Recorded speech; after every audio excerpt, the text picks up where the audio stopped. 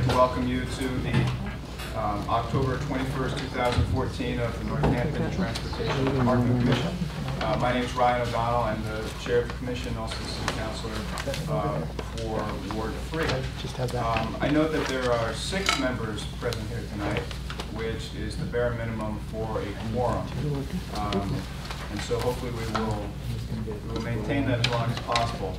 And if not, we will deal with it at that point. But for the moment, I'll call this meeting to order and also announce the audio and video recording of this meeting. And to start, let's announce ourselves with brief introductions, starting with our Director of Central Services. Dave Pomerantz, Director of Central Services. Rich Cooper, citizen. Gary Hartwell on the Board of Public Works. Wayne Feig, Director of Planning and Sustainability. Ned Huntley, Public Works. Alan Povich, Transportation Engineer. Okay, thank you. And the first bit of business we need to take care of is someone needs to be heroic tonight and step forward to take minutes. Because Mr. Hargraves usually is so kind to do that, and he's not here tonight. So please don't all fight over it. Great honor of taking minutes, but we do need someone to do so. I will do that. Will you? Thank you very much. Great. So we'll begin with public comment period. And this is an opportunity for members of the public to speak on any subject they wish. We ask that you keep your comments to about 3 minutes.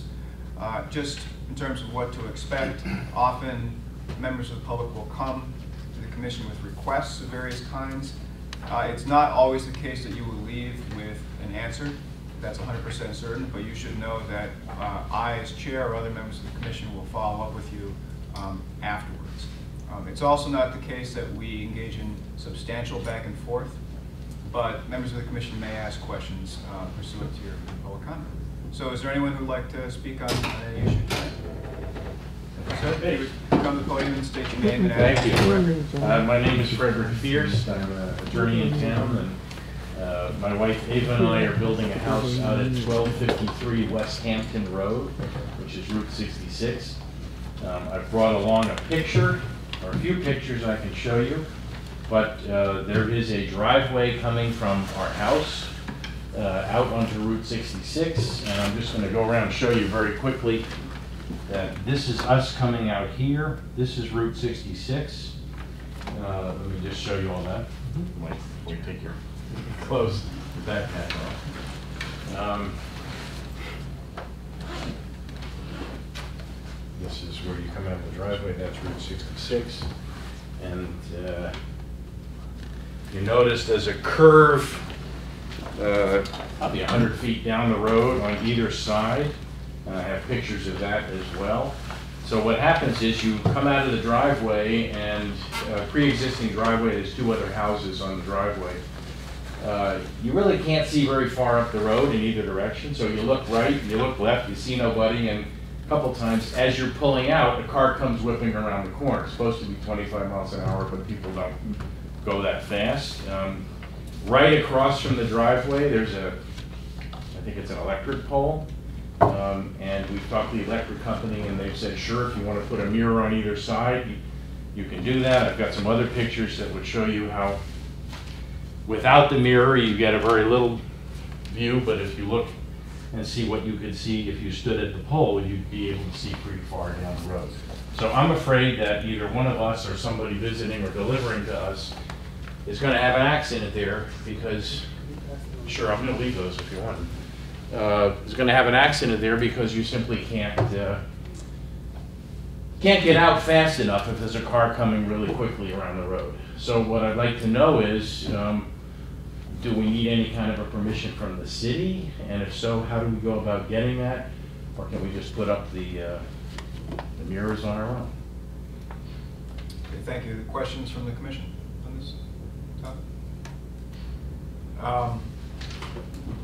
Well, I certainly don't have the answer for you right now. I think it's something that we could follow up about offline, and work with you to try and find out what we can do. That'd be great. That's okay. Thank you. I have a Yes, question. sir. Have you already looked into the mirrors themselves and different kinds and things like that? And No. No, okay, so No, this is a pretty initial foray. Well, we've been thinking, we're about to get our CFO within the next week. We've been working, we've owned the land for 4 or 5 years. We've been building for a year or so, and, you know, we're like at the point where we're actually gonna be living there, and so we'd like to deal with it. But, no, we haven't looked at the mirrors. I'm happy to get any kind, quality, you know, et cetera, if possible. But I know that it'd be great to be able to see.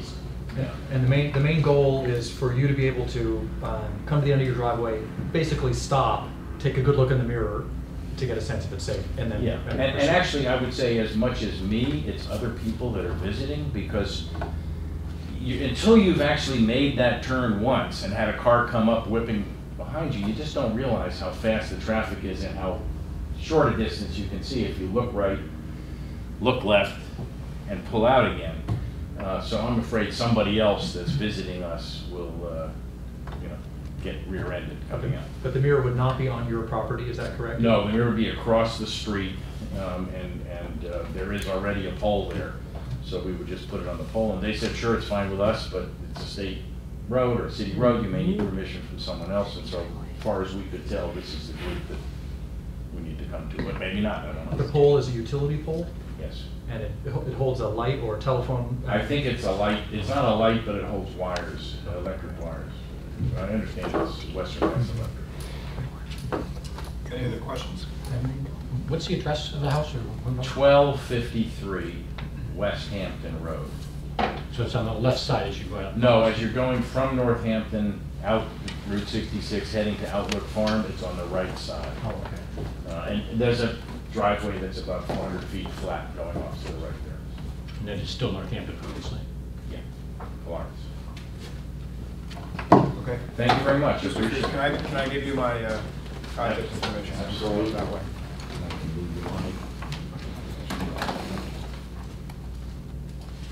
Thank you very much. I appreciate your attention.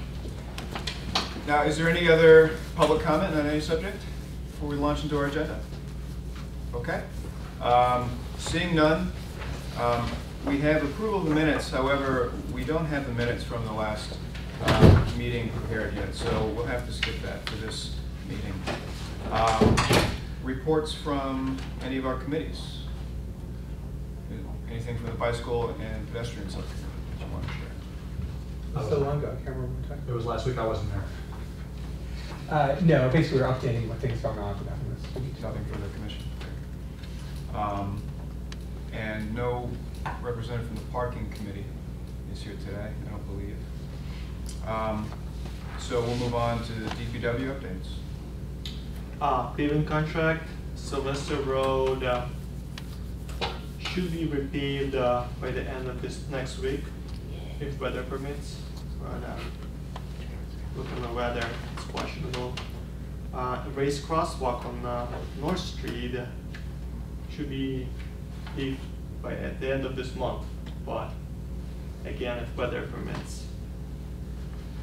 Crack sealing contract, so pretty much they have this month and next month to complete all of the work, and they still have a good amount of work that needs to be done. So probably November will be a lot of crack sealing. Also, new contract coming out, new South Street concrete sidewalk, which is pretty much moving a crosswalk, building new ramps and a sidewalk, section of the sidewalk. Will be advertised tomorrow in Central Registry and Local Gazette, and bid opening on November 5th. Sorry, where on South Street is that? South Street, next to Pulaski Park. So, crosswalk that's mid-block crosswalk from Pulaski Park will be moved to the bridge, southerly to the bridge. Should be safer. Can we talk about that? Yes, Okay. please. And, well, why don't we finish your update Sure. and then we can ask questions. And Easter Avenue been paved in the beginning of this month. That's position. Okay. Mr. Wellington? Yeah, so you know the Bicycle Pedestrian Committee's opinion was that it should not be moved. And I'm not aware of our having discussed it here unless but I'm not aware of it. Yeah, I can provide some information on that. First, a question, did the subcommittee say it should not be moved, or that it should just be kept? I mean, it's not being eliminated, it's just being, the location is being moved. So they met some time ago and said it should be eliminated. At the last meeting, so last week, they discussed it, and there was probably absolutely nothing, no consensus. I would say some people thought it should be eliminated, some people thought moving it south is just fine, some people thought it should be where it was. So I don't think there really was a consensus with the follow-up discussion. Okay. Among the people who said it should be eliminated, Wayne, so I missed that particular meeting, among those people, would you say that one of the issues for them was it should be eliminated only if it's going to be just paint?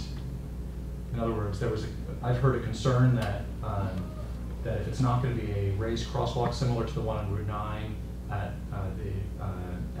College Lane, the entrance to Smith College, if we don't do it like that, then we shouldn't do it at all. I have heard that on the bike ped committee. Is So that fair? Devin was the one who's also remember this, was most passionate about we should just get rid of it, that it can't be safe. I was fine with it moving south. I'm trying to remember who argued for it staying put. Somebody argued for it staying put, so it really was all over the place in terms of what it was. Can maybe just describe what the rationale is, why you think it would be safer at the bridge, and how far removed that is? It will be, the road is narrower at that location. Also, it's only one lane in north direction. So right after crosswalk, approximately 50 feet from the crosswalk, we will open up a second lane, which is right lane. We will be able to take barrels out, and the travel lane will be narrower. Right now it's between 13 and 14 feet wide. We will make it 11 feet wide, so it's just safer. So, it's very much a compromise. I met with the mayor, with Ward 4 Councilor Shara, who I think I can speak for her and say originally she was hearing from her constituents and was of the mind that it should be eliminated. And so moving the crosswalk down to where the road is one lane was seen as a compromise because you maintained a way to get across the road in that general area, but you no longer had the problem we have. The reason why the crosswalk was so dangerous is because it was 2 lanes, and that's why the barrels were. So it was a compromise. It was never proposed to bring it forward to this commission for approval. But that's the backstory that I know.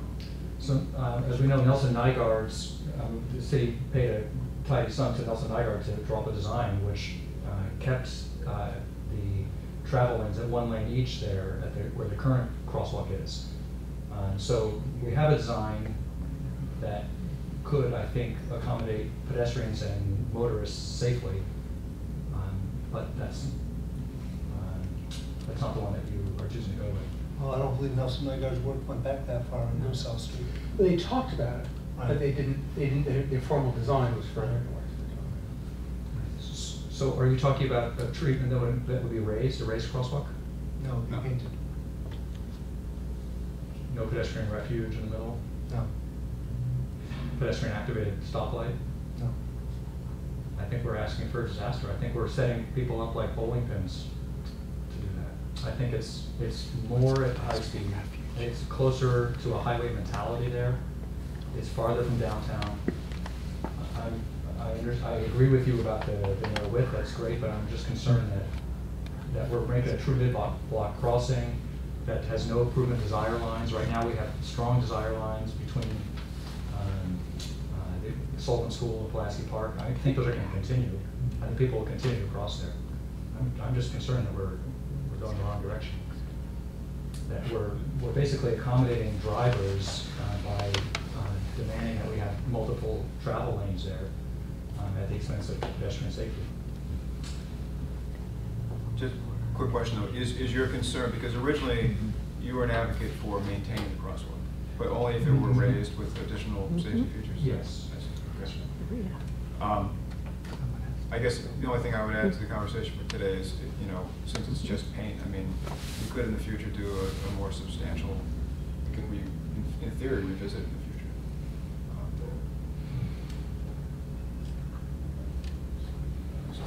I think that, Alex, you said it was going out to bid and bids are due in November 5th. And would we do the work this year? Yes, it has to be, the work must be done before December 30th. And when, that's another question. Where is that intersection design in the scheme of things, years out? Yeah, years out. So back, we hired Nelson Nygaard on the hope that they could, in essence, sort of do similar things they did on Elm Street, to tame the intersection without having to move the mast arms. And they basically had what I think is a great design for the area, but it's a much more complex project. It means having to move the mast arms. So that means it's beyond their contract, and they're not pre-qualified with Mass DOT. So it's also beyond what they can do. So the mayor's approved us going to bid to hire an engineer who would design the whole intersection using, Nelson Nygaard's work will inform that process. I think one of the complications is, and I love this, so this isn't criticism of Nelson Nygaard whatsoever, I'm totally in favor. But what they're doing is, in essence, tightening the box. Right. And that means it's going to be harder for large trucks to go through, and that means we're going to get a design exception from Mass DOT. And I think that's absolutely a good thing, but I think it's also a guarantee we can get that design exception. And so that's part of this issue of, could we do the work now and keep the crosswalk there? I just think it's a longer process to go through all that stuff. Any other discussion on this topic? Okay. Done with DPW updates. Okay. Yeah, just one non-crosswalk issue. Alex, as you know, Central Services took advantage of the crack sealing project this year. We did 2 parking lots and we did 2 schools. What's going to be your time frame for putting that contract together for next year? Just so we can keep that in mind. Probably in the winter. Probably Okay. bid out in March. Okay, so we'll have a conversation. We'll talk about that. Thank you. Okay, thank you. We have a couple of visitors here who are pressed for time. And I think they're both pressed for time, but I promised Ms. Shaughnessy, Patty, if you want to come and make your presentation, this corresponds to item 15. With regards to handicapped parking spaces behind the senior center. And after you, we'll go to Superintendent Provost, who is also pressed for time. Well, thank you very much for letting me step forward. I have a Commission on Disability meeting in a few minutes. So anyway, thank you. So I'm requesting additional handicap parking spots at the senior center. Currently we have 4, and I would like to increase that to 8. And I do have some pictures that I can pass around of our current spots. And also I'm requesting we have 8 more. And the purpose of 8 more would be to assist those individuals who use our center, both as community members or as participants in our program, to be able to park more freely because they're either disabled or unable to walk a distance. So it would be very practical to have additional handicap spots at a senior center. So you're looking for a total of 12? Yeah. Okay. Yes. So just from a procedure standpoint, you don't control the parking lot? I guess I would assume you don't need to ask anybody for this. I'm really not sure what I'm supposed to do. Is it? I think to make it enforceable, you'll have to create an ordinance in city parking lots for handicap spaces. Okay. Right. Plus you have the provisions in the Architectural Access Board regulations that'll talk about X number of spaces in a lot and what percentage need to be designated as handicap. So that would be one thing we want to look at, Patty. Right, it is 4. According to the ADA, we need 4 spots close to the door. I'm saying we have participants, or we have a population that 4 handicap spots is not enough, it's not adequate. I guess I would then turn that around and say, if you had 12, what would that do to the non-handicap parkers who were looking for spaces in the lot? I would say that they would be walking a greater distance. It would be a healthier thing for them to be able to walk further to get to the doors. So, you know, for example, somebody coming into the fitness center at 8:15 in the morning, who parks close to the door, probably is not one of the people who needs to really park that close to the door. I know that in reality, everybody likes to park close to whatever entrance they need to get into. That's reality. What is the total number of parking spaces you have? We have a total of 78 parking spaces, some of which we share with Cahill Apartments. And we also have the ability to use some additional parking lots in our area. In our That neighborhood. includes, the 78 includes these handicap spots? Yes. Current and future? No, 78 is what we currently have, so for those, so 74 plus 4 is what we have for 78. Any other questions or comments, Shaughnessy? Is there a consensus about this, or something we have to study more? How does the commission feel about the idea? I'm with it. I'm fine too. Your call. Makes perfect sense. Okay. Is that, so, one thing we could do then is just next meeting, come back with an actual ordinance. So we have something to actually debate and vote on up or down. Would that be?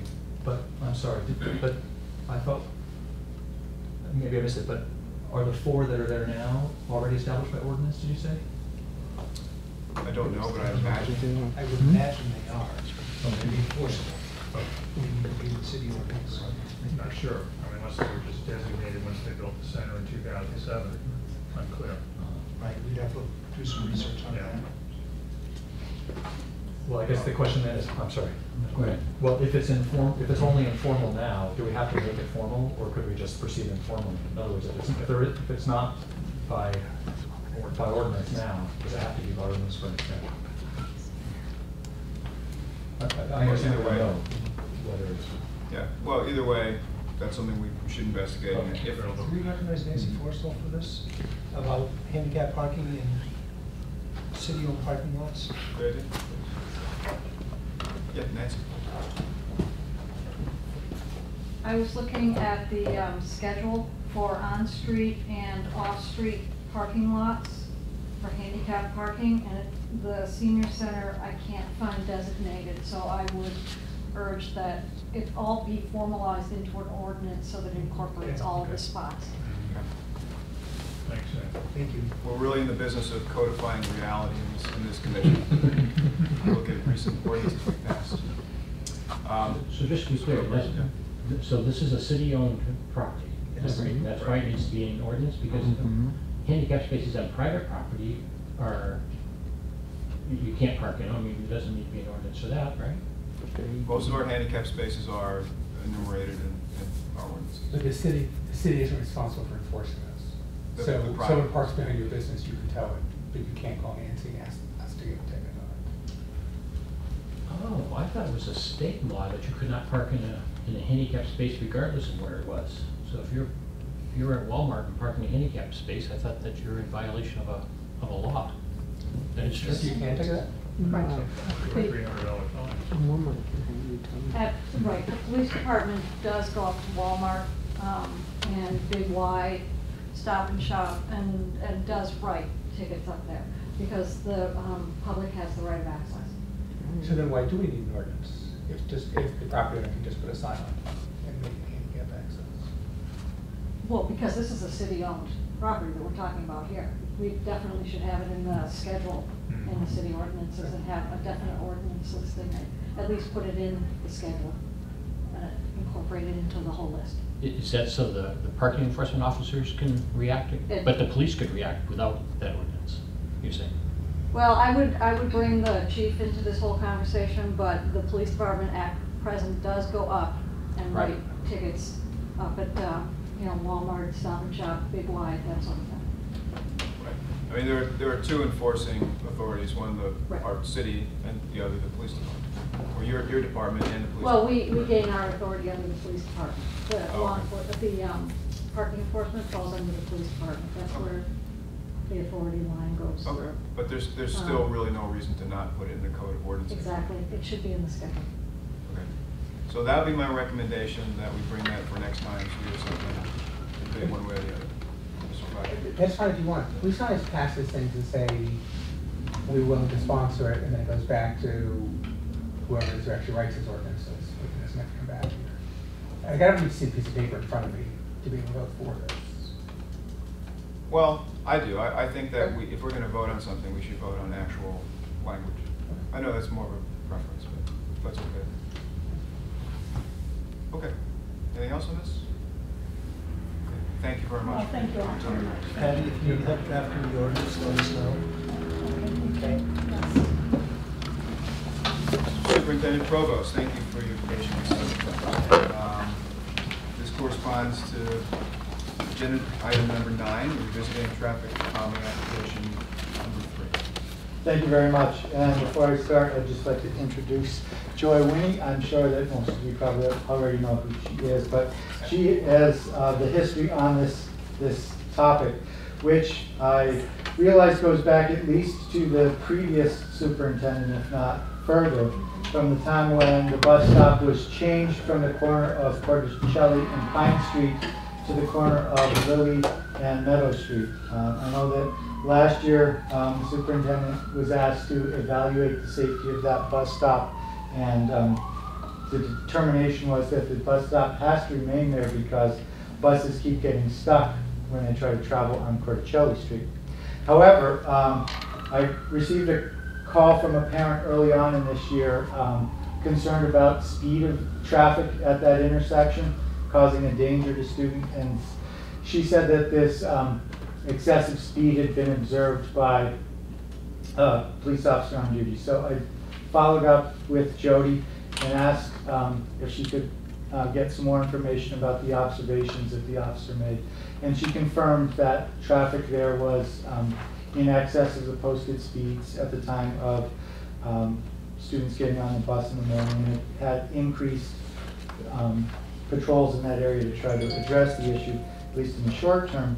And in doing further research on this issue, I realized that in 2010, this same intersection had been identified as particularly prone to excessive speed. In the information that I included in your packets, there's a sheet where a speed study was done at this intersection, and I'm having a little bit of difficulty interpreting it, to be honest with you, but it looks like 85% of the traffic was 3 miles an hour or more above the posted speed. So I think that the concern is a legitimate one, and I would just ask for your consideration in doing something to help calm the traffic at that intersection. Thank you very much. And I'd also like to welcome Councilor Winnie, not from Ward 3, but from Precinct 3 in East Hampton, in your other hand. So, but the more, 3 representatives we have, the better. But any comments or questions for the superintendent or Ms. Winnie? So Well, one thing I'd like I to did know, note, yeah. one thing I did note is the data is a little bit old on this traffic calming application. And after that, obviously Florence Fields has been built, Grovewood, Northampton has been built out, and I don't know if there's been changes in traffic patterns since then. That activity, also coupled with no parking signs on the what side is that? It used to be the north side, no, west side of the street. Those signs have gone in place also. So I'm not sure where all these different changes might have effects out there. Florence Fields is not open for business yet, but it will be next spring, summer. And I think that will dramatically change traffic out there too, at some point, an increase in traffic. There's something that the data currently doesn't capture that. Are you suggesting we should get new data? I think we should get new data, see if there's been a difference as it exists now, and then also look at data collection after Florence Fields open for business. and see if there's any substantial changes. So we took the time to gather new data. It seems like that is a good idea to make a more informed process. I mean, it's certainly from your perspective, this has been pending for quite some time. It wouldn't necessarily overly or unduly burden the traffic calming process, I wouldn't think from your perspectives would. No, I think that would be a prudent decision personally. As we put the crosswalk in down at Corticelli across Meadow Street, at the request of a resident on Corticelli probably 10 years ago, that was a new crosswalk that went across there. That was never there before. And it was the same thing as getting kids across the road safely and on their way to the bus stop and to school. Any other questions or? So is this something that you could organize, Ned? Probably Might be a springtime or little something. problem. Yeah, once we get into freezing temperatures, the traffic counters may not work Well, I'm saying properly. springtime probably, huh? Right, if we were to collect data. Yeah. It's also have to buy more equipment to do that. Mhm.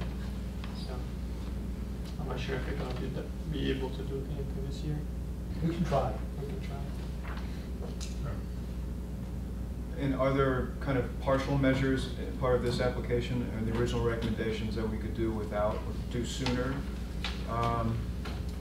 Sooner than restarting the process of gathering more data?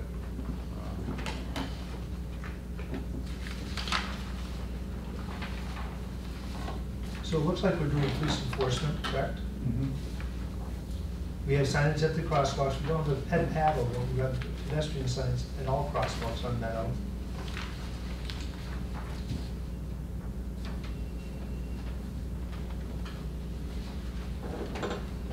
We probably missed a good part of the season for painting center lines at this point.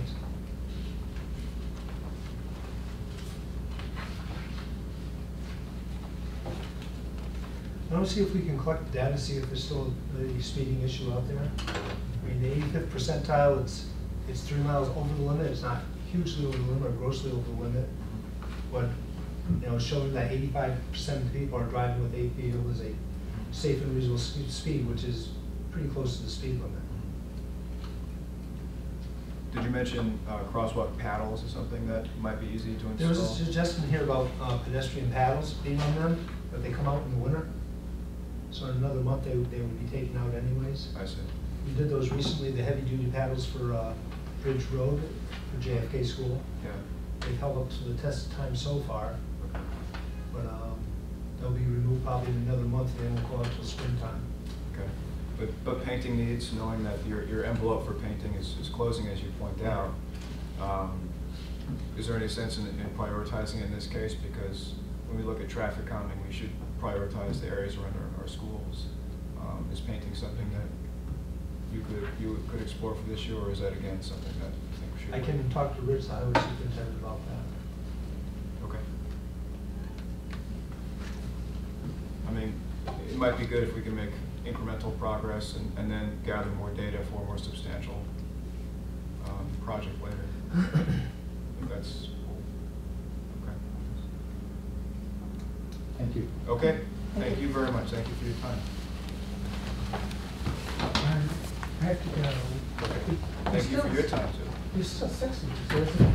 And You're then right we now still on have this 6, report? yes. Okay.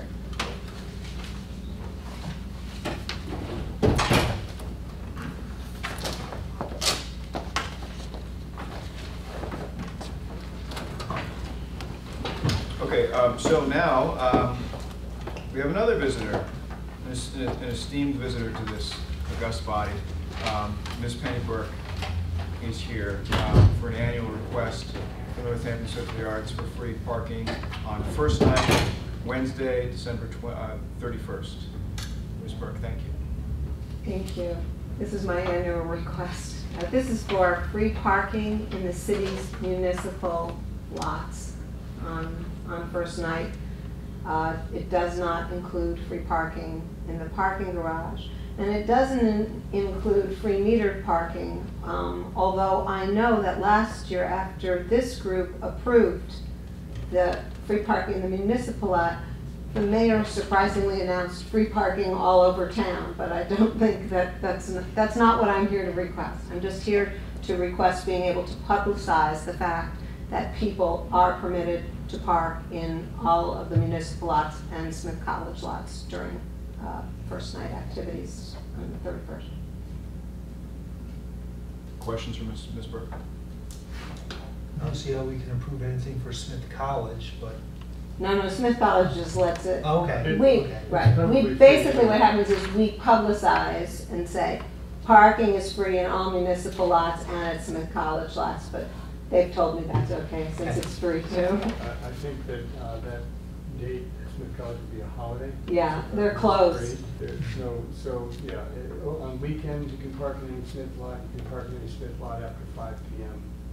And on weekends it's 5 p.m. party night until 7 a.m. with the morning now. Holidays, they're not open. They're open. Any other questions or discussion? And it's very complicated. Pretty straightforward. So the exact recommendation we're voting on, does someone want to speak it out loud? So if someone wants to speak it out loud with a motion, then we'll see if there's a second. Penny, what's the best timing for this? I mean, is it from noon on the 31st? No, it's not. There's never been a time attached to it. It just says on the 31st. I think, again, what happened last year was, I believe that this board said from 10 a.m. But then when the mayor announced that it was just free parking all day, nobody paid attention to it. But last year was the only time I saw a time attached actually to it.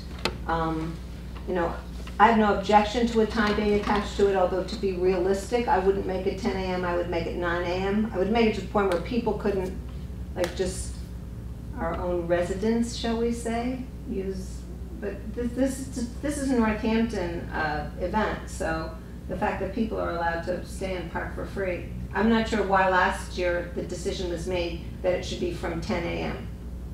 But I was not at this meeting last year. Okay, so any other questions or discussion on this? Okay. So someone help us. Ms. Forrestal, you have something to add, please?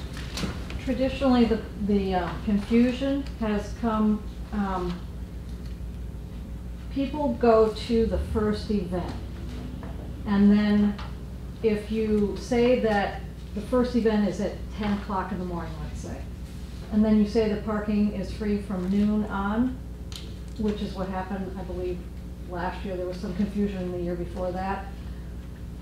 Then people are coming in, they're trying to get their kids in here for an early event, which are the earlier ones, and then they park and they get tickets, and then everybody gets all confused and upset. So I really would urge that you consider, if you're going to say free parking, that you make sure that people have plenty of time to get here and park and get to these events with their kids. Right. Or else it's going to turn into. It's not just, it's not just visitors and people and kids, it's also volunteers who are having to be at venues, and so we really just don't want the people who are supporting the event to get tickets on the day. If we can avoid that. So should we just say all day and not have a time? That sounds like you've done that in the past. Mr. Cooper? It's easier. Refresh me, are there times during the day or overnight that you're allowed to park in city lots without paying? Right, after 6 until 8 in the morning, except for the 2 parking structures, Any day of the week? Any day of the week. and all day on Sunday. Let's just say all day. Yeah. It's just easier. No, what I was concerned about was, you know, then after midnight, was that going to be a problem? I see. If we weren't incorporating. Most people don't January 1st. really Yeah. pay attention to it. And of course, if it snows, it all becomes a bit of a, we don't ever say that about December 31st, because then other rules go into effect. We don't have any enforcement. Our body, our commission really has no enforcement, but it seems to me that we can vote to recommend that the city allow free parking on that day, and that's essentially we support that idea. I think that's really what we can vote on. That's what we normally do, I think, if I understand correctly, right?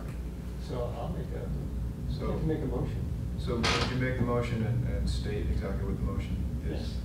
I move that we vote to support the idea of free parking on December 31st for the purpose of the first night to make it a successful event. Is there a second? Second. Okay. Any discussion? Ms. Burke, is that sufficient? Yes, thank you.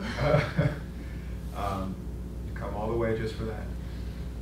I know you used to just be able to dial a number and somebody would say, sure, free parking. But it's okay. Well, we're grateful to you for all the work you do, also year in, year out. To Thank put you, on thank the event. you. So all in favor? Aye. Opposed? Appreciate it. Abstained? Thank you very much. Thank you. Just one follow-up to that discussion. So for logistics purposes, basically we'll make sure that all the lots have proper signage a day or so before, clearly stating that it's free parking times. And I'm sure there'll be some information on the Gazette and the city website as well. Great. Excellent. Thank you. And it should be soon, Okay. because that's why I'm here. Moving swiftly along, Last year I we have was- two ordinances here have it printed that are kind of peculiar because you've seen them before, I think. These are a pair of ordinances that have to do with removing a parking space in front of the watering hole on Pleasant Street, where it currently has a bag over it. And my understanding is that the Transportation Parking Commission approved it last year, but it was not carried over into the new council session. So therefore, it entered into a mystical void, and we don't know what happened to it after that. So, out of an abundance of caution, the council referred this anew to our commission, and it's something that I'd like us to consider voting on again. Is there any need for me to read it? Basically, it changes Schedule 1. The first ordinance changes Schedule 1, parking prohibited at all times. It increases the distance because we're eliminating a parking space there at the corner of Pleasant Street and Michaelman Avenue. And the other one changes Schedule 8 on-street parking meter zones corresponding.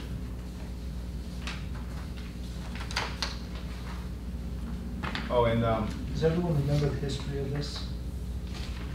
This came from the Ward 3 Association, looking to have better visibility for the crosswalk down there, and removal of this one space would hopefully accomplish a good part of that. let's put this on the floor. I move that we move these two ordinances as a group. Is there a second? A second. Okay, all in favor? Aye. Opposed? So we have these on the floor as a group. And is there additional discussion what Mr. Huntley's just said? That's my understanding as well. And of course, the meter has been bagged for over a year. So, and I believe the purpose is to increase visibility where that crosswalk is. So for clarification, this would be on it's essentially removing one metered parking space from the right-hand side if you're heading out of the city. Correct. Just before the crosswalk. Yes. So give about an extra 20 feet of additional sightline Yeah. for the pedestrian. Will there be any kind of crosshatch painting on the street itself, or just a no parking sign? There'll be a no parking sign that going backwards is what it would be. And who would remove the meter? Would that be? The parking division would remove the meter. Any other comments on this? Nancy, you have any comments on this? We've lost 2 parking meter bags off of it that have been Oh, stolen off of it, and the barrel has been thrown in the back of various pickup trucks and driven off with. So I would urge you to do something as soon as possible and to make it a very visible no parking zone. Council President Bill Dwight is the one I know with a pickup truck personally. So check his shed to see. Film at 11. Exactly. Okay, any more discussion on this pair of ordinances? Is there a motion, a positive recommendation, or any recommendation? So, Positive recommendation, and is there a second? Second. Mr. Hartwell, seconds, and Mr. Lowenthal firsts. So all in favor? Aye. Any opposed? Abstain? Okay, thank you. Then we have a bunch of discussion items. Some of them were bumped from last time when we had a substantial discussion about lighting in public places, which was a good discussion and one that took a while, so it bumped some agenda items. Ryan, Please, can go I ahead. interrupt for a second? Please, go I ahead. did not write down who made the first and second on the motion for first night out. I think Mr. Hartwell made the motion. You made it first? And it was seconded by Mr. Cooper. Great, thank you. Thank you. So, you know, one item from last time was pedestrian safety near Ventures Field Road in Henry Street and Montview Avenue. I don't have a map with me, unfortunately, but everyone can visualize it. It's a place where you have a strange confluence of streets. Henry Street comes in, Montview comes in, and Ventures Field then comes in and goes over the levee there into the meadows. And in the wake of this, there's kind of a large space that's not quite a road, and it's just kind of a large paved area, and residents have broached many ideas. I don't see any here in the room tonight, but over time, residents have broached many ideas, like even including a little traffic circle. In fact, there was a resident from that neighborhood who came last meeting, you might recall, and mentioned it in public comment. But I added it to this agenda just for discussion, if there's any thought or institutional knowledge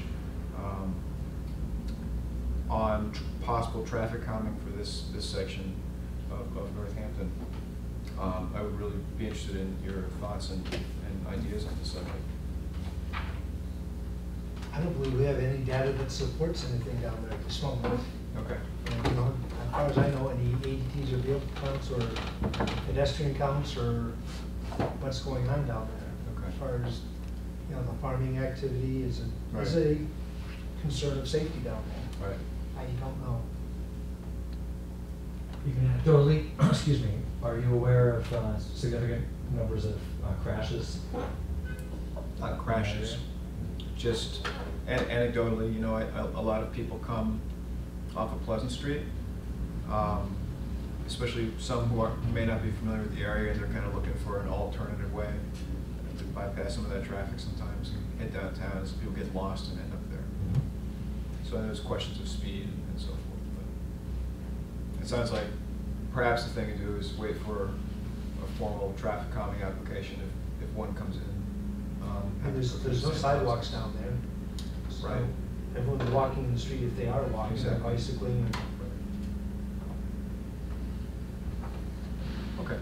I mean, if that's where we leave it tonight, that's fair enough. We'll wait for a traffic calming. Unless you want to inform us yourself from familiarity of what Yeah. the situation is like there. I mean, I sort of expected some residents tonight to fill in some of those blanks, but seeing none, yeah, I would be content to leave it there for now and revisit it at a future time. Okay, thank you. Another Ward 3 concern is, this is a question that has to do with turning signals from Bridge Street. If you're headed out of town and you're at the light right where the Coolidge Bridge is. And I've heard from several people that, you know, that they'll go that way very early in the morning and there will be no one on the road, but there'll still be a lengthy light there. And I just wanted to raise briefly with the commission, you know, in what way could we talk to Mass Highway about the timing of the lights there, possibly to improve them, make them more efficient for the early morning hours.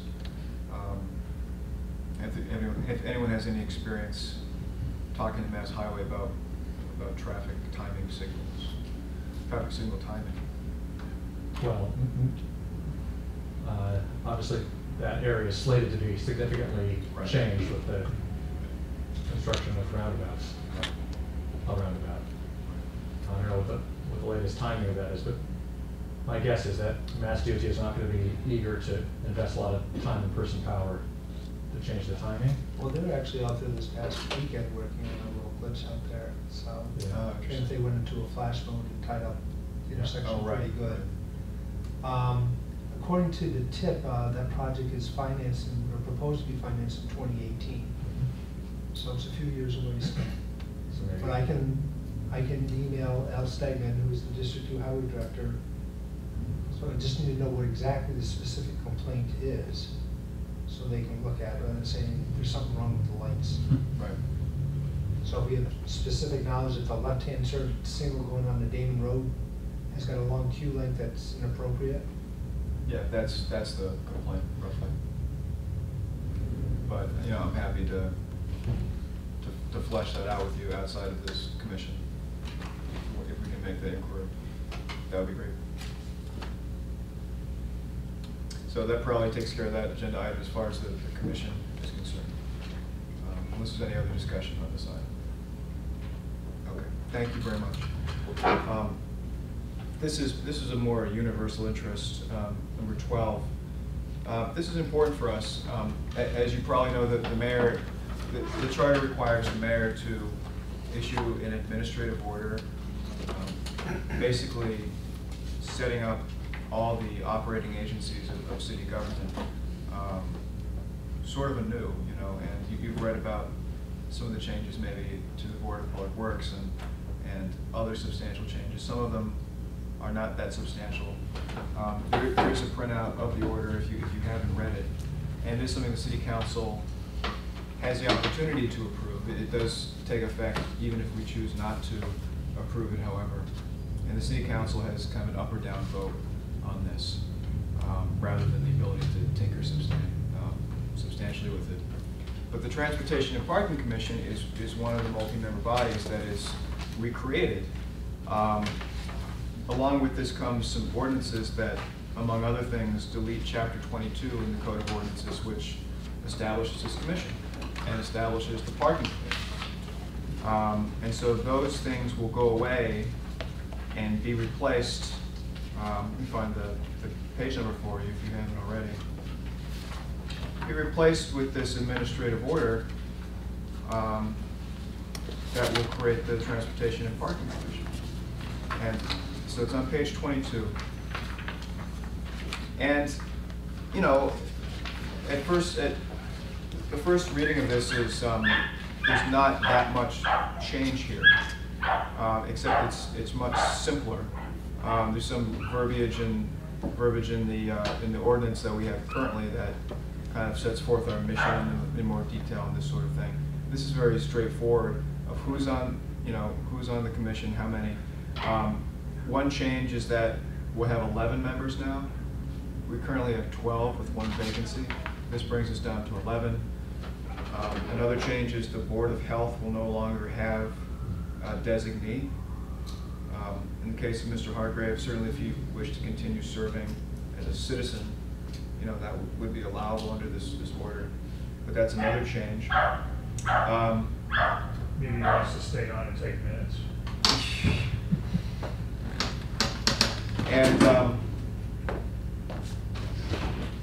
And those are kind of the contours of this change. But it's something that we should discuss in this commission, and we should also discuss specifically how we want to handle our subcommittees, which we would have to, I think, create fresh. And that leads me to these draft rules that I threw together. And when I say draft, I mean they're really draft.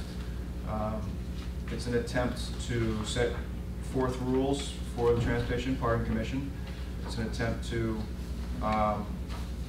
set up some subcommittees, which, you know, I think I would personally really like to get going and turn them into active working subcommittees.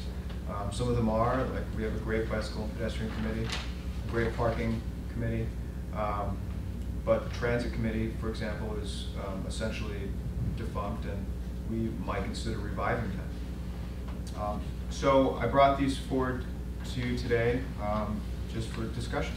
I think it's an important thing we need to weigh in on at some point.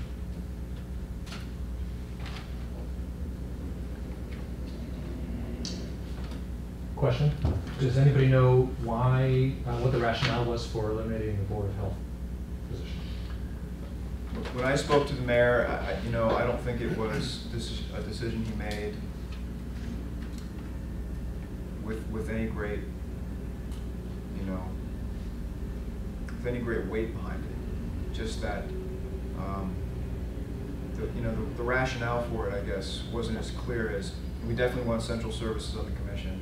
We definitely want the DPW planning. Board of Health has, I guess, a more uncertain nexus, Healthy initiatives. Yeah, that was the main argument, which I think is a good one. Healthy initiatives being, that's Walking, bicycling. Yeah. okay. Transportation choices very, very significantly on public health. So, and again, it's something that the mayor put forward,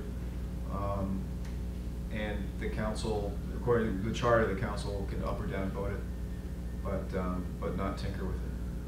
So, it might be something that we could express, a wish for revision in the future, because this administrative order is something that the mayor could do every year if he or she wanted, But that's my knowledge of that change for the Board of Health. Question, Brian, so when does this all become effective? It's post the council vote, correct? Correct, or within 60 days. Right, if there's November no- 30th, Okay, 60 days. right, because there was a deadline for the mayor to issue it, and then 60 days within that. And in the case of TPC having to reform or reactivate the subcommittees, is there a time frame for that? No, because we could just have none if we wanted. That's my understanding of this is, there's not going to be an ordinance that establishes any. Okay. It's for us to decide. And some of the general language in this order, at the beginning of the multi-member body section, on page 14, item 1.11, authority to establish subcommittees. Each multi-member body may, by a majority vote of its membership, establish subcommittees of the multi-member body for the purpose of addressing a particular issue, and so on and so forth. So that's what we could consider doing. One of the changes I think we should consider in our commission is we have these subcommittees, but sometimes there's not enough overlap there. For example, on the parking committee, none of us, well, I guess until recently, Director Fiden sat on the parking committee, but he resigned from it. Is that correct, Sue? Yeah. None of us, besides Director Fiden, sat on the parking committee. And really, these subcommittees should be committees that include us, because we're the parent body. Please. Question. So, I have not, I'm aware that there are big changes at DPW and the Board of Public Works has been retooled or eliminated. Becomes a Public Works Commission. Becomes a Public Works Commission. But so right now Gary, Mr. Hartwell is the representative of the Board of Public Works. And there's no provision that I see on page 22 of section 24 for replacement of that position. Is that correct? That's correct. Yeah, Mr. Hartwell would be in a similar position to Mr. Hargraves. Since there's enough citizen members where we could reconstitute this commission exactly as it is today with its current membership, you would be a citizen member. Because we currently have 3 citizen members and it's going to 4. Is that correct? We currently have 3. Okay. Myself, Mr. Cooper, and Dick. Okay. And so those 2 vacancies could be filled by Mr. Hartwell and Mr. Hargraves. Exactly. Presumably. And I'm not sure, I don't think that there's going to be I don't think the mayor's going to renominate everyone. I don't think we all need to be reappointed. I could be mistaken on that, but I wouldn't envision a substantial change, membership. There may be people who are dying to get out, but you're gonna have to invent your own reason.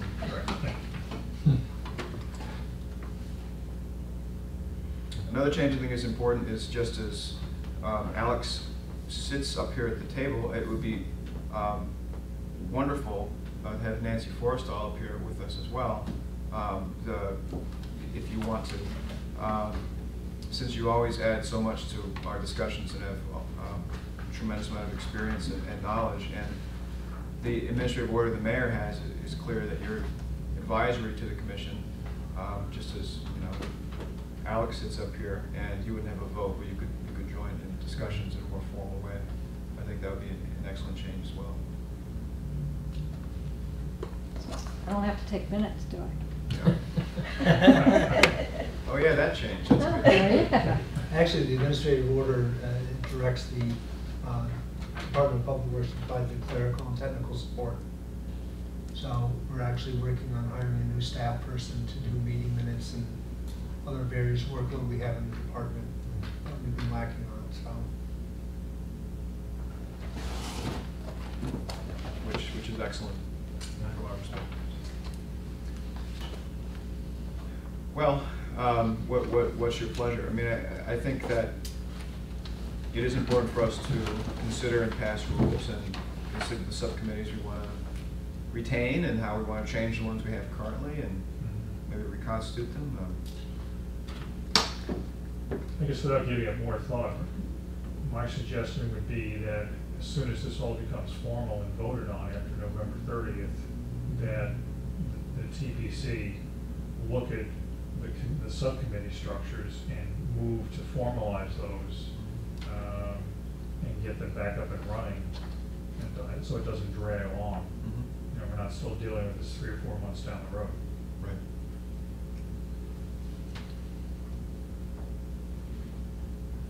Any other thoughts or comments?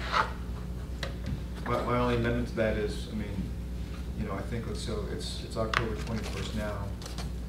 We'll have one more meeting before November 30th. You know, it would be, I think, excellent if we came to the next meeting.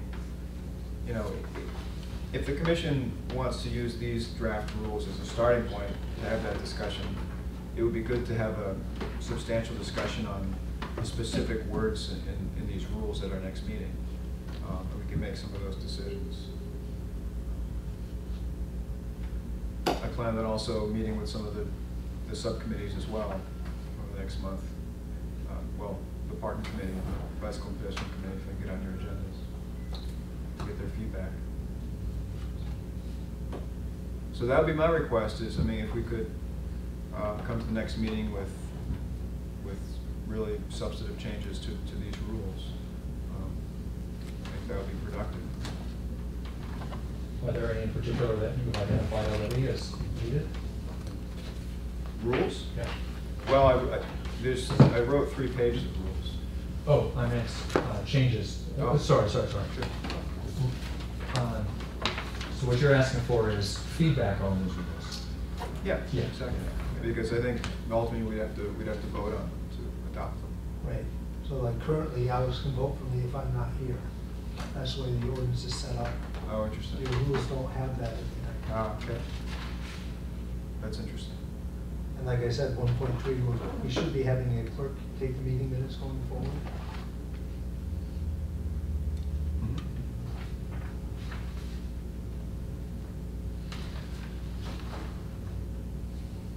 Do you have other comments? They're mostly just some spelling that I will Spelling. review. That clerk will take care of it. Okay. Okay. Well, what's the pleasure of the commission? Should we move on for now, or should we discuss this further today, or? I'm sorry, Ryan. No. Can you just remind us, please, we have bylaws, and these were directly descended from those bylaws, is that correct? Or did No, they're not directly descended from the bylaws. In fact, to be perfectly honest, I don't think the commission has bylaws. I don't know, where are they kept? We have an ordinance, that's how we created. Yeah, the ordinance has rules And so I've read that, yeah, but we don't have a separate document of. Not our practices. So that's the only document detailing our practices. Yeah. Yeah. Structure. Okay. I'm glad I admitted that I haven't read them because they don't exist. I was worried they existed.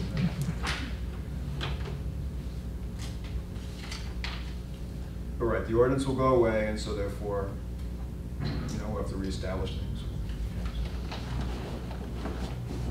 Ordinance was what I was thinking of. Oh, okay, excuse me, sorry. No, it's totally fine. Okay, well, I would propose then that we continue this to our next meeting and we come to a substantive conversation at that time. Okay, so should we move on?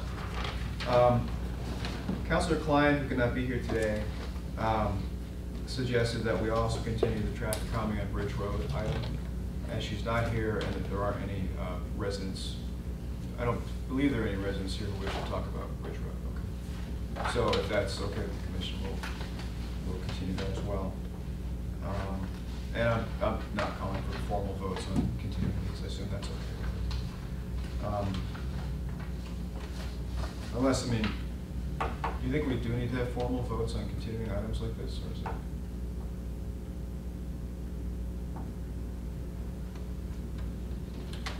Well, It's part of the record.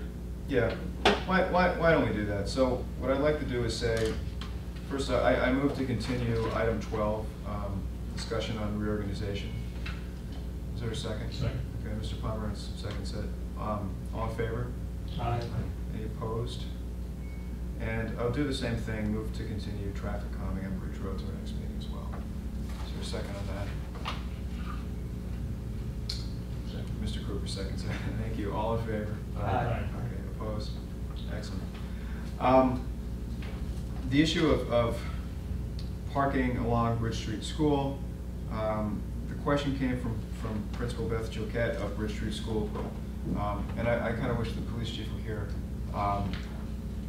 I think she was concerned that occasionally tickets are dispensed when people park to pick up their children. I don't know if, Nancy, if you have any knowledge of that. Tickets have been issued based on the neighbors in that area. People have blocked driveways while picking up the kids from the school, or have parked right on top of the driveway. Okay. So that's where the complaint lies for that. Okay. But so- as far as just parking and picking up their kid, running in, getting their kids and bringing them out, that's been pretty much standard procedure. I see. As long as I know. Okay. So there's no parking ordinances in effect in that neighborhood right now? We do. Sure. What's that? We do have an ordinance for it. It's pretty much no parking from first crosswalk next to the concrete island, and pretty much all the way, almost all the way to the Market Street. So you can park there, but you can park from a crosswalk to the what street is that? Side street. Parsons? Yes, Parsons. You can park there anywhere. You can park from the crosswalk to Parsons Yes. on either side. Yes, I believe so, yes. Not a fairly short distance. You can park past Parsons too. Okay, I see. Next to cemetery, but you can't park from crosswalk, and that's pretty much north. So- South, yeah. So does the principal have a specific request that she wants? Well, that was, my understanding was that somehow ticketing was a regularly occurring issue there, but maybe maybe the phenomenon that people are detecting is when a car will park too close to someone's driveway. Maybe that's the issue. Right. In which case, we really don't have anything to do about that. And that's That's blocking prohibited, people's yes. driveways. Right, exactly. I know that they do park along the side of the cemetery there Mhm. to come in, and also people will park on Bridge Street itself Mhm. for pickup and drop off. So I don't know if she's discussing that. Okay. I don't know how this plays into this at all, but I know it's such a tight urban area right through there, heading up Union Street, that cars will actually queue up in the middle of Union Street. And parents will run, so you've got houses and you've got parking on each side of the street, and then you've got a line of cars parked in the middle of the street. If there was ever an incident where fire had to get through with their apparatus, good luck. But they will line up right in the middle of the street, and they'll run over, grab their kid, and then they have to wait for, it's like airport parking. Yeah, right. We have to wait for everybody to move up. Right. So, I don't know how that factors into what Beth is concerned about. That's interesting. Yeah. Does the queue then go into the parking lot and back out again? Or No, they just just go out on the street? leave on the street and go grab their kid and then try to hit the Bridge Street.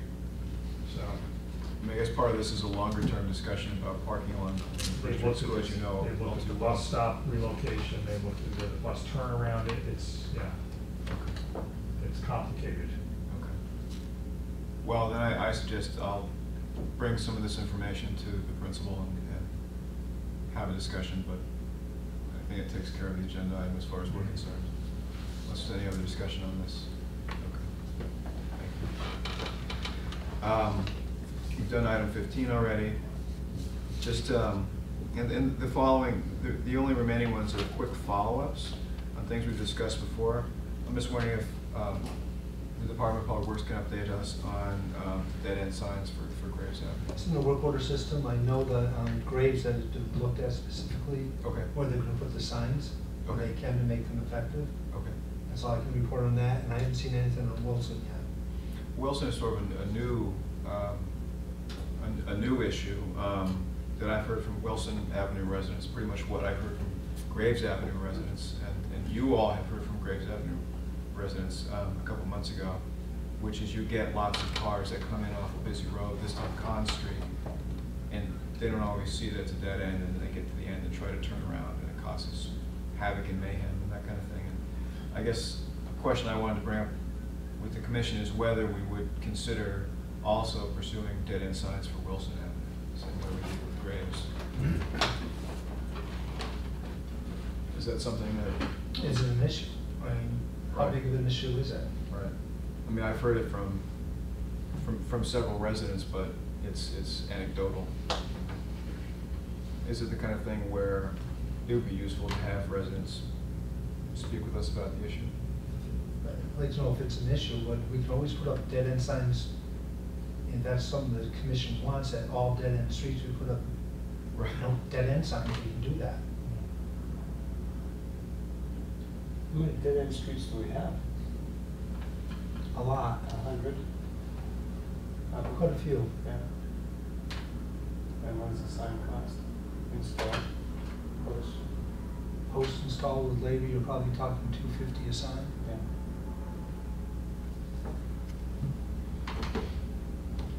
So, okay.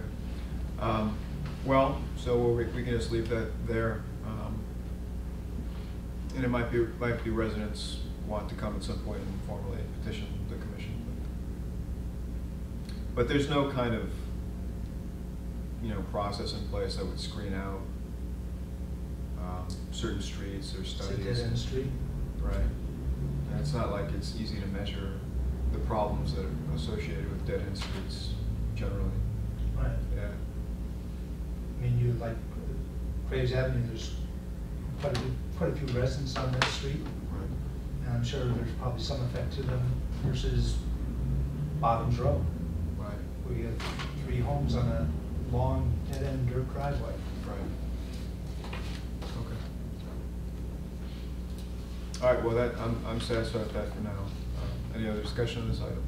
I'm just thinking that it's a perfect example, because I think the difference for me, as I think about it, would be urban versus rural.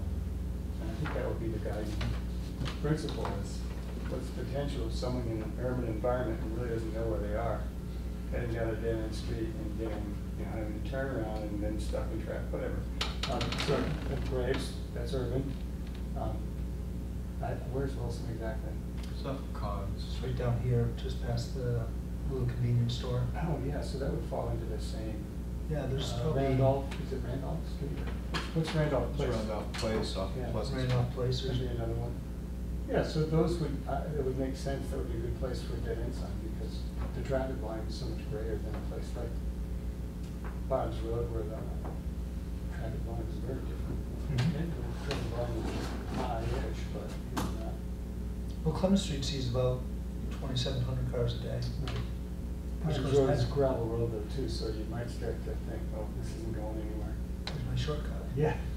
I wonder if I can cross the river with this. Long turn. But yeah, that does seem like a common denominator, is that how heavy is the traffic on the road that the dead end sign comes off of? I think that's a valid point. And if you have a vehicle doing it once a week, is that an issue that you want these signs, or is it a daily occurrence where Right. it's actually affecting the residents and the streets and? Right. And on Graves Avenue, that was very clear that it was a daily occurrence. You know? Mhm. But I guess it's a question that you take literally street by street. Okay. Any other discussion on this?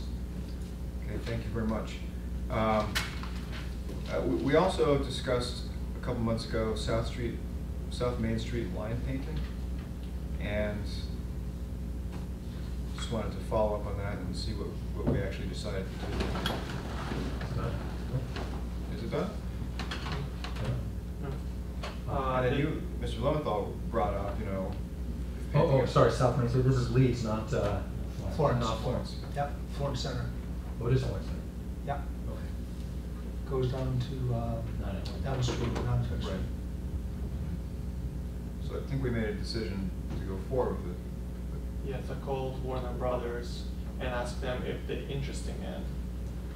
But since they're not really who's doing the light painting, because it's subcontractor who's doing, they will ask subcontractor if they're interested to do. But when they will paint Sylvester Road, if they're interested, they will paint New South Street too, not New South, South Main Street, but still under question mark. Okay. Because right now we're getting, it's thermoplastic and we're getting already in the temperature. Right, Right. right, And the problem we're having with our streets department, there's still little potholes now. right. Usually we stop that in June, or Right. before that. Yeah. It's just a never-ending supply now. Yeah, you have an enormous job. Mr. Crook. So I wasn't here for that initial discussion. I live on South Main Street, so what was the issue? They just needed a center line or That's something what they like wanted, that? Centerland stripe was the suggestion that came out of a traffic calming application as something that might slow traffic down a little bit, provided then some lane guidance. And there was discussion, Mr. Lowenthal, you brought up, actually you cited research saying that sometimes when you paint it, it could have the effect of increasing speed. And, you know, I think we decided, you know, that to follow what the recommendation was from the original traffic calming study and process. Well, Yeah, it seems as if among the research papers that I passed on to you guys, and that was not an exhaustive search, it seemed as if it was referring mostly to the effect on narrow streets of putting center line in, that it seemed to increase traffic speeds. And I have the impression it's probably not applicable on this street. South Main is how wide there? I would imagine that the pavement width is probably 24, Oh, it is pretty narrow, okay. Well, 24, maybe 26, somewhere in that range. well, let me suggest this then. Do you already have good speed measurements? I'm not sure how old are they. Yeah, I did review it before I came here. Well, wouldn't it be great to know before and after, Mhm. given that there is this research suggesting that it might get worse? yeah, that is a good suggestion. Okay. Any other comments on this item? Sounds like where we're leaving it is we're going to see if Warner Brothers is interested in painting the line when they do Sylvester Road. Yep. Okay, thank you. So, I know you said something about the paving stuff, but when are they doing Sylvester Road? It is this year. This would be, base course supposed to go down next week. So they already did the milling. It was Reclaiming. reclaiming. I'm sorry, that's right, they took it just further down Yep. and regraded. They're doing regrading right now. Okay. Okay, anything else on this? Okay, last item, if there's nothing else on the other, is item 18, And just brief follow-up on the traffic calming applications we received from Myrtle and Chestnut. I saw that there were some kind of measurement devices on Chestnut in this.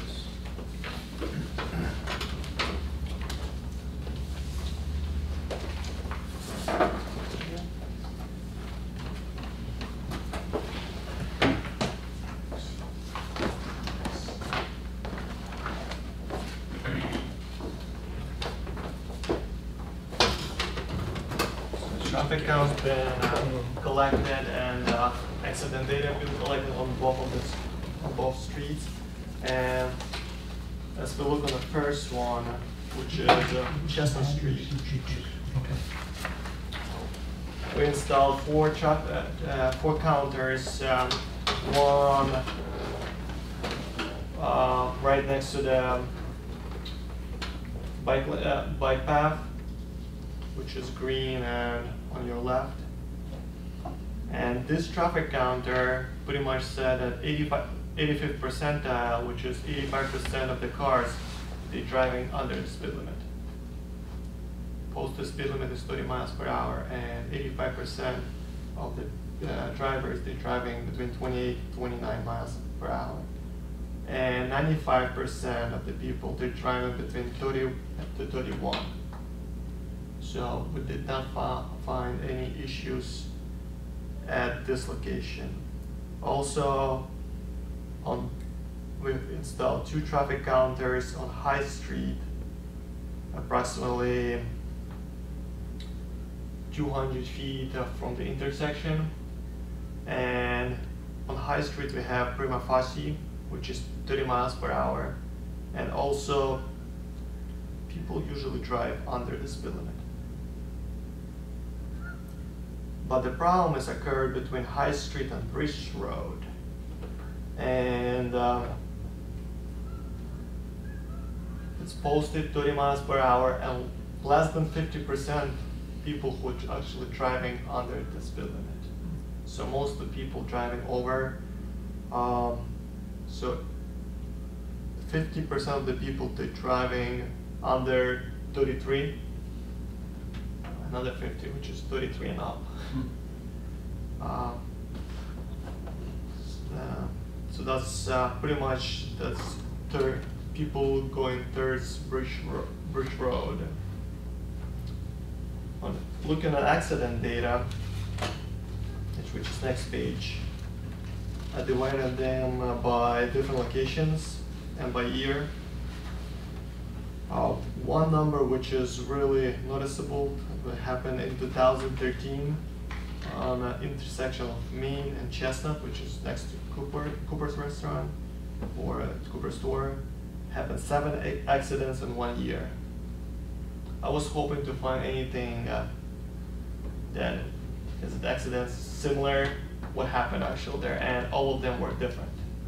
So nothing really was consistent. So that's what we found on Chestnut Street. So pretty much really one problematic area is between High Street and Bridge Road. We need to do something to slow down the traffic. Questions on Chestnut Street? You have a high number of accidents at Main and Chestnut, but There's 2 intersections at High and Chestnut. I'm not sure, are they coming all northbound, they all going southbound? High and Chestnut? Yeah. Oh, you're talking about High and Chestnut then? you mean accidents? Main and Chestnut, Oh, where all the accidents were. You said none of them were similar. None of them similar. So pretty much people did not allow it to, they were trying to make a left turn without coming out from Chestnut Street, and pretty much it was totally different accidents. I could not really see any consistency. So there's no similar traffic movements going on, that regular occurrence of accidents? Okay. So does it follow that there's no recommendation for that part of the street? Just because, I don't know, no clear pattern that you could? No clear pattern. It's a lot of traffic in that area. Maybe just one accident said they did not see the car, but most of them is just they were in a rush, trying to make a left turn or maybe snow. And pretty much most of the drivers, they don't speed, they drive at under speed limit. Do you have recommendations for the part of the road where people are speeding between High Street and Bridge Road? I guess the question would be, what would be the next step in this case? Start off with a little enforcement. You gonna stand out there with a radar gun? Well, it's easy to say with the chief absent. His drones will patrol the area. It'd be interesting to see if the same consistent issue is between Strawberry Hill and Bridge Road also. You have an intersecting side street that's covered by that green box that goes up to Hillcrest and Fox Farms. It's called Strawberry Hill. I don't know if that problem exists after that point too. I would imagine it does. Yeah, I imagine it does. I think it's just because it's a straightaway. Right, you know, going to Bridge Road. Yeah. It's interesting though, coming to High Street, it's completely different. Well, I think because you're coming up on a crust a little bit there, getting to High Street from either direction, you're not sure what those people are gonna do crossing High Street. Then you come down to the bike path and there's another thing that slows you down. Yeah. There's just not enough room to get up speed or a desire to comfortable with it's that, dangerous. Mr. Hartwell and then Mr. Lowenthal. Yeah, I really like that perception, is that as you're coming into town from this particular point on Chestnut, you're now in view of an intersection, and then there is this other crosswalk beyond, which is the bike path. But heading out of town, there are no cues like that, so I think maybe motorists feel permission to accelerate. And it's likely repeat drivers too, so they sort of know what to expect and what not to expect. What that says is we should build some new intersections and bike paths along the way. I think that's right. Or just signs for them. Just throw stuff out in the street every now and then. What I was gonna say is I'm in favor of you guys pursuing some traffic calming solution here, but not necessarily putting it ahead of other highly prioritized projects in the city. So I think this should be considered in the overall traffic calming program, according to its ranking. So I don't know if it's been ranked. Yeah, we haven't ranked it yet. Okay. I was curious, Alex, do you have dates on these? Was this recent? This was 2 weeks ago. Okay, so this was around October 1st? Yeah. And did you have all the other data that would come? You typically have how many trips? ADT? Yeah. ADT, I do have some. Well, it's fine, I just want to make sure that you did. And we collected all the Yeah, data. we collected all. I actually like the way this looks, it's easier to understand. And having the map is very good. I mean, that was the big concern, was people speeding. Yes. It wasn't about the traffic on the street, it's just how fast they were going. Right. But it's really nice to, if you're putting out the same equipment, then obviously you have the volume data also. Chestnut Street has approximately 2,000 vehicles per day. Yeah. And High Street, east side, which is a really short distance, it's 600 vehicles per day, and west side is 1,200. Wow. 600 to 1,200? Everyone's avoiding downtown Florence.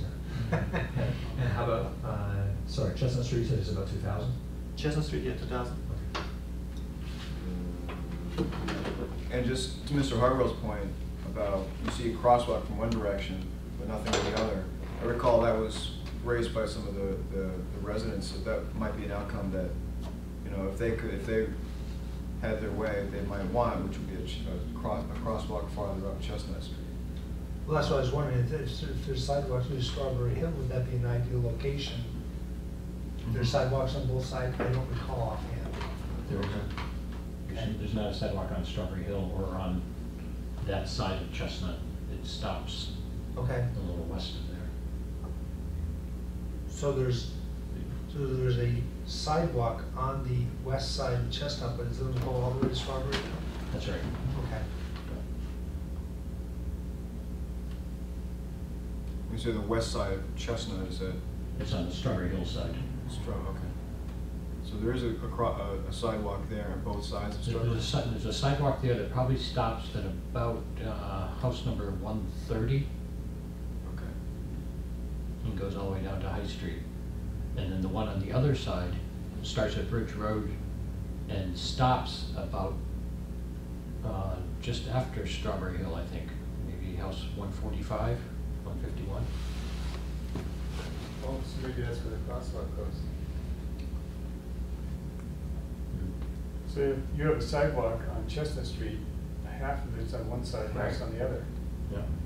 I think what you have is on the Strawberry Hill side after house number 130, you have a fairly steep embankment going up, Yeah. if I recall correctly. Yeah.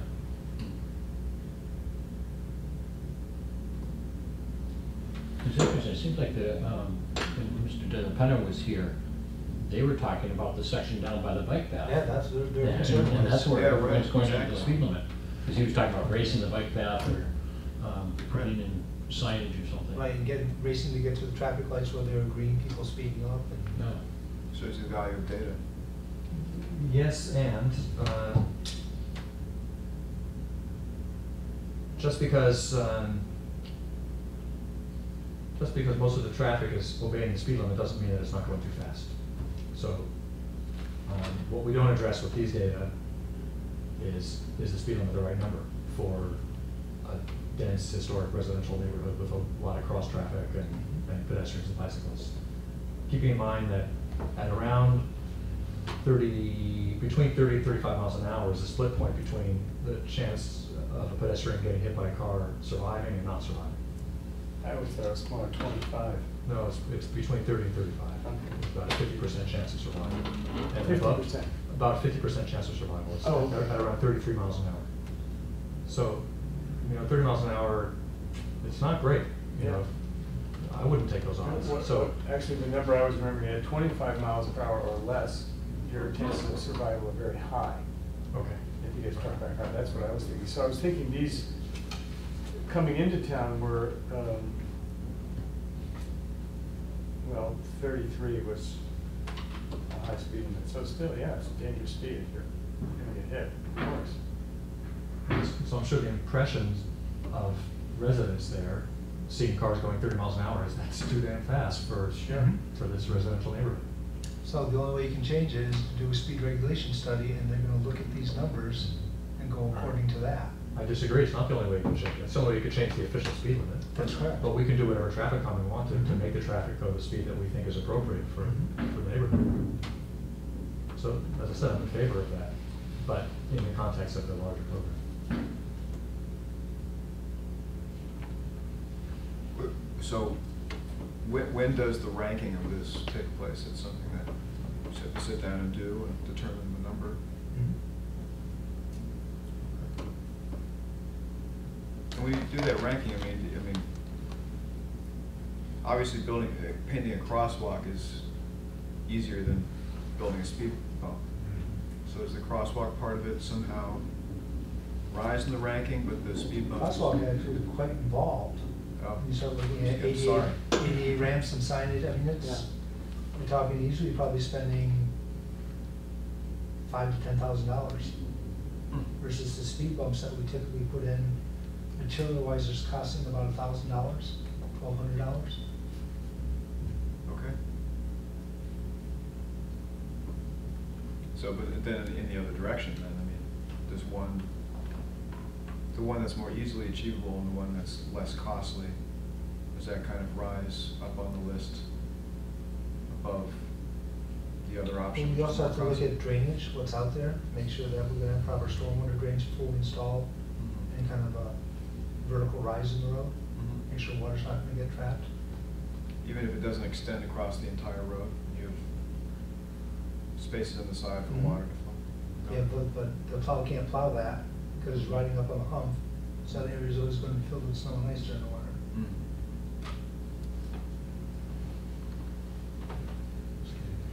Okay, well, so what is the next step on Chestnut Street? What does this commission? Do you need a motion from us, Ned, to request the DPW to rank it? So you need a motion for that? Okay, so moved. Okay, so Northwell makes the motion. Second. Mr. Hardwell seconds. Any discussion on motion to recommend a ranking? Okay. All in favor? Aye. Opposed? Abstained? Okay. Great, well, thank you for doing all this work, and the map is excellent. Yes, very Alex, much. just a question, when you conduct these studies, do you do them under ideal weather conditions, various times of the day, or? No, it's actually I set up, I installed traffic counters for 1 week period. Yeah. And pretty much, I mean, any weather will work except snow. Right. But no idea. When I'm installing it, make sure it's not raining because they would not stick. But if it's gonna rain in the middle of the study, it will not disturb anything. So you don't wait for a good spate of weather in the middle of the summer? No, it's You not want yet. it- You want its true condition? I need just 1 day to install it. Yeah. And then pretty much if weather will change, it will not disturb my data collection. Okay. Thanks. We're gonna move on to Myrtle Street. Take it away. So honestly, when I did a study, I was surprised that we actually received it, application. Prima facie is 30 miles per hour on this road. 85th percentile, which is 85% of the people, they're driving to State Street between 23 to 24 miles per hour, or to King Street from 26 to 27. Even if you take almost 100, which is 95% of the people, they're driving up to 29. So according to prima facie, speed is not an issue here. Do you have volume data for the street, Alex? Yes. ADT is 650 vehicles per day. How many? 650. 650. In either direction. Both directions, yeah. And this is also around October 1st, No, it was last week. last week. Can I ask a question? Yeah. When you say prima facie, does that just mean there's no posted speed limit, but that's what Yeah, if appears to be it's the speed limit? yeah, if it's not posted, Okay. then you go to prima facie, and 30 miles per hour is in business district, or if it's residential and distance between houses less than 200 feet, that's 30 miles per hour. And then it's 40 miles, and if it's divided highway, it's 50. Thank you. And school's almost 20. Did you have more to present than that? Accident data is 3 accidents happened in last 5 years. All of them were at intersections on King Street and Myrtle, and one is on State and Myrtle. So elections. Was there a question over here? Just refresh my memory, is this an active application? Yes. We Yes. received it, yes. The gentleman came in who was complaining about the speed of the cars. Speed on, Is the volume of cars out of the ordinary for these streets? 650. It's a small side street between two well-traveled streets. We also have, I think it's a Cumberland Farms there on the corner, or a Dairy Mart or something there.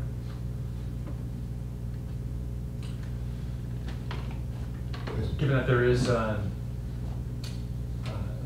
traffic calming application for State Street that is at the right at the top of the list or second on the list currently, that would include necessarily an intersection with Myrtle whenever we get to it.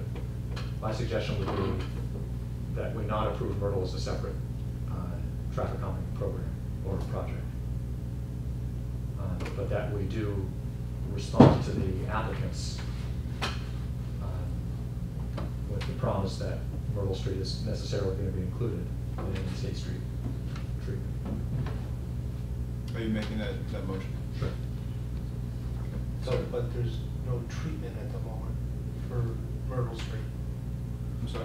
There's no treatment proposed for Myrtle Street. But there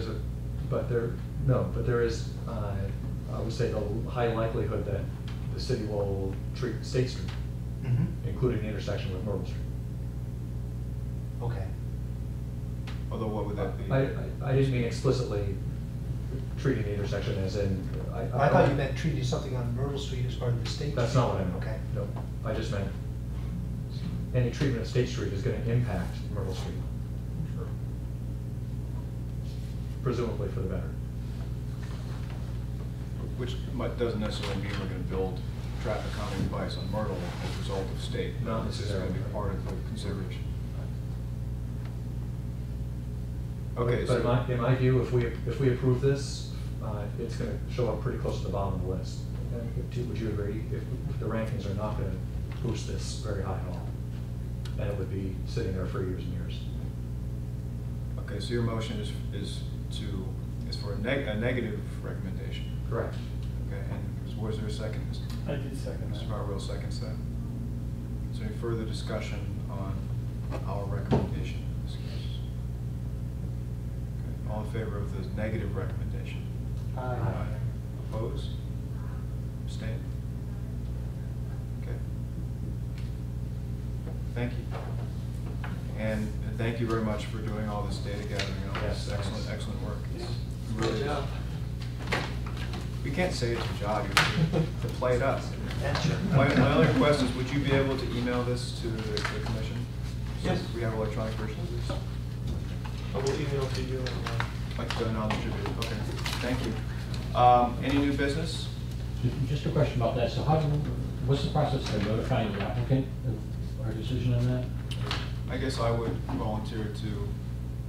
The secretary does that? Wait, Dad wants to hit you after saying that. I volunteer to do that. Thanks. Any new business? Is there a motion to adjourn? Mr. Pomeranz, second. Moves to adjourn. Mr. Lowenthal, seconds.